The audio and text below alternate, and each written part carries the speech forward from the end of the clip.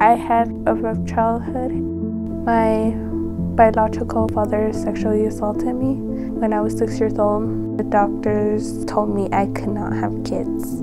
I ran away because my grandparents didn't support me. I had ran away and I was on the run. I was sleeping outside in dumpsters. We slept in a drainage tunnel and in some bathrooms. I was going down the wrong path. I wasn't in school.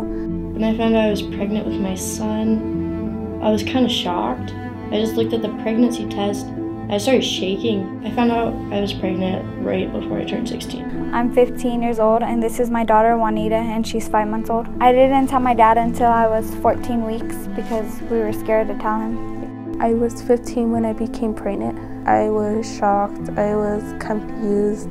When I was taking the bus to school and I was pregnant, I got a lot of nasty stares. I've got told that I'm too young. I got put down. I found out about Florence Crittenton because my dad was calling around trying to figure out what he could do for this pregnant teenager he had in his house. I wanted to do online school or just drop out. My experience coming here is wonderful.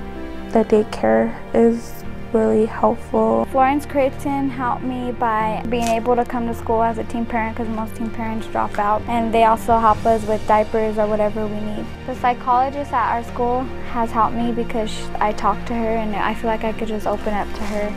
I've gotten a lot of positive labels from the people at this school. They all say like, you can do it, you are strong. There's no mistakes in life. You can overcome anything. Just because something bad happened when you were little doesn't define who you are.